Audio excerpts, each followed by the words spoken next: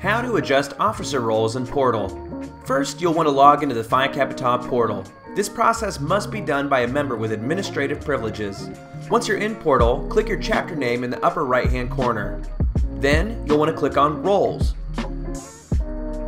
To edit officer roles, you can click the three dots to the right of the current officer. You'll want to click End Role Assignment, type in the date that the role ended, and then click Update Role Assignment to finalize.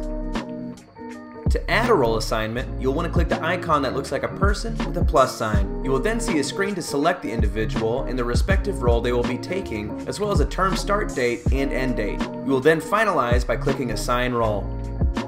It'll then take you back to the officer page. You can refresh this page to make sure that your changes have been complete.